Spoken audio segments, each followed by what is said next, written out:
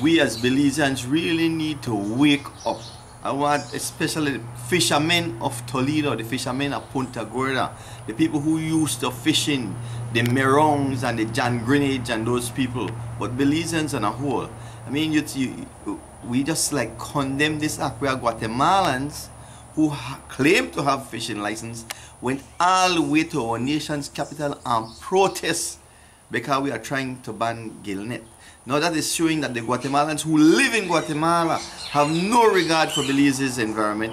They broke every law. They came over here early Friday morning, charter a bus, gone to Belmopan, protest, tried to protest, come back, get in a boat. You could see from the footage how they were like really mad that we caught them in the act. You could see that they were mad because we caught them in the act. And they were headed right back to Guatemala. No customs, no immigration. If you as a Belizean try that, you'll get locked down. I'm telling you, it's the time to stand up for Belize is now. Like the Honorable Great Philip Golson said, stand up for your country before it's too late.